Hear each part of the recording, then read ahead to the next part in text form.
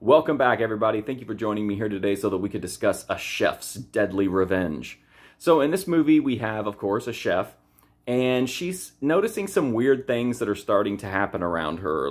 And this really sets off a lot of internal alarms because she's dealt with a stalker before.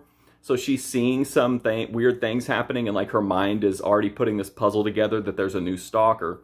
And her friend kind of tries to talk her down off the ledge a little bit, saying hey, this has happened to you in the past, but you're famous, you're out there, you've got cameras all over your house, because she's like a celebrity chef.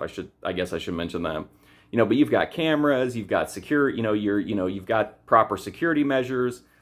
So she kind of just tries to push on and continue with what she's doing, only, strange things continue to happen, and she starts to feel like she's almost being gaslit by everybody else because she's seeing these red flags, and other people either don't see them or downplay them, and that's kind of the story of A Chef's Deadly Revenge. So I like this movie. I thought it was really solid. I thought it was well made. I think it has really good tension. It has a lot of suspense. The only issue for me is that it took a little while to get going for me. I wasn't checked out, but at the beginning it was kind of slow to hook me in. But it's more of a slow burn. So as the movie goes, it's you get more and more drawn into it. And there's not a lot of melodrama here or over-the-top stuff. So if you're looking for really unhinged psychos or, high-level melodrama, that's not here. This is more of a serious thriller. But it works. I mean, I think in the Lifetime realm, I tend to skew toward the crazier stuff. But this was really well made and effective, and I would definitely recommend it.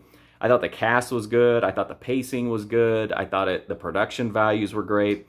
It's not the world's most memorable thriller or one that I'm probably going to go back to, but I thought it was well made.